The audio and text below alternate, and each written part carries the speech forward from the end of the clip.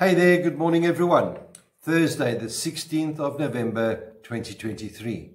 This morning's devotional is a reading from the book of Romans chapter 12, reading verses 4 and 5, and they read, "Just as each one of us has one body with many members, and these members do not all have the same function, so in Christ we who are many form one body, and each member belongs to all the others."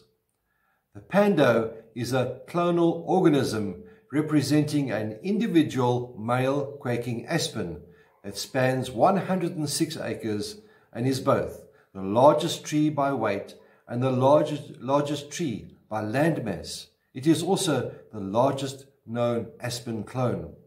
It is one single tree made up of 47,000 trunks and millions of leaves, all connected through one root system. The name pando comes from the Latin meaning "I spread." Each trunk depends on the others. Where is it found, you may ask? It is found in Fish Lake National Forest in Utah, United States. Pando gives us a great picture of the state of community we are designed to live in.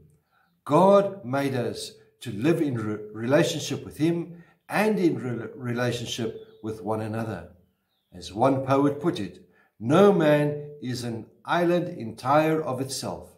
Every man is a piece of the continent, a part of the main.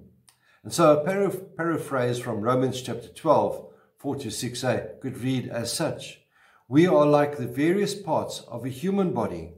Each part gets its meaning from the body as a whole, not the other way around.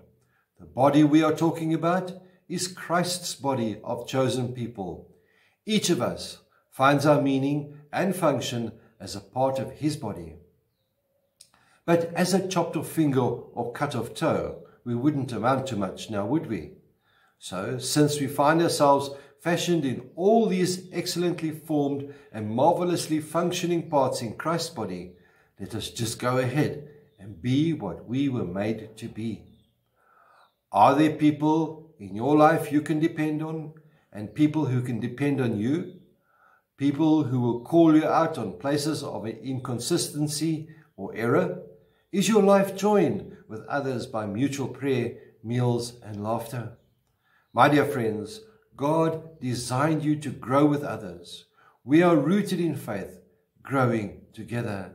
This idea that the world has of individualism goes totally against the grain of what God teaches us. We are designed for community, to build each other up, to lift each other up, and to live with each other in peace and harmony. May the Lord be with you. May He bless you. May He cause His face to shine upon you and be with you always. Goodbye.